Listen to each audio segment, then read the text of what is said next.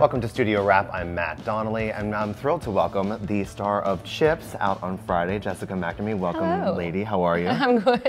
Good. Thank you for coming to see us. Thank you for having me. I know that your body of work has been a little bit more towards the dramatic. Yes. What was it like stepping into a comic role for you as well? I had worked, funnily enough, playing a cop as well, but on a Dennis Leary comedy called Sirens for a while. So that was like my first taste for sure in that world.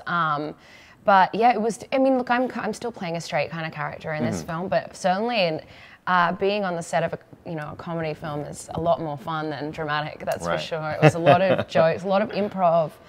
Dax is obviously really funny, but he was quite surprisingly, he was surprisingly serious. He was wearing a lot of hats. He was writer, director, and obviously starring. So he was a lot more serious than you'd find him in his personal life. There's an amazing movie you have coming out at the end of the year called Battle of the Sexes, which I think people are so excited for. Tell us a bit about that.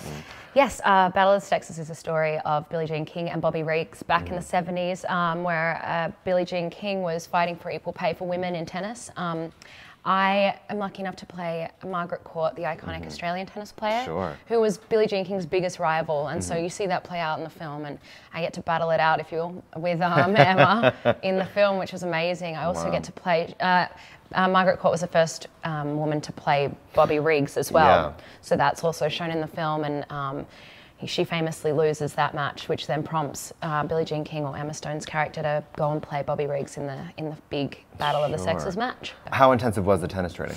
The tennis training was intensive. We had 2 months of that in the lead up. Yeah, so Vince Badeo, who's an ex-US pro, he coached us, and he'd like run from coaching Emma and then come and coach me, and then head over to Steve Carell's place, and he was covering all of us. So it was great, though. It was every day for an hour, and I certainly got a lot better than I used to be, which is good. And my family all play, so I'm going to have to go back and really give them a run for their money. Absolutely. Haven't had too much of an opportunity. Talk about a perk. Then absolutely. Exactly. Then there's another movie you just completed I think a lot of people are excited for. It's Meg, the prehistoric shark thriller from John Turteltaub. Tell us about that. I mean, I think this is a horror fans are very excited for. Yeah, so it's about a megalodon shark, which I still believe exists out there. You think it still exists? Especially when I'm like swimming out in the ocean off Bondi, I'm like, this thing's going to eat me, and they exist. It's a relaxing surfing spot. It's a megalodon somewhere. Exactly.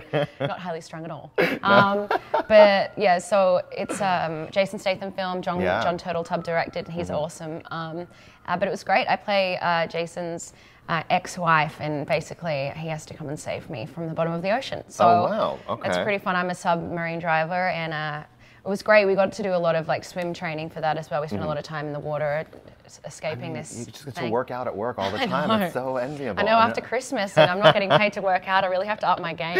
I actually have to go and work out now. Now, I understand you haven't, the shark is so mysterious, even some of the actors haven't seen it yet. I've not seen the shark. What is this thing going to look like? I don't know, we'll see. See we'll see, but I mean, I hope my reaction shots match whatever shark this is going to be. But yeah, it's exciting. I'm looking forward to seeing it. Awesome, and we can't wait to see you in all these things. Congratulations. Thank you. Thanks for having me. Come back and see us. I will. Thank you. Thank Cheers. you. Absolutely.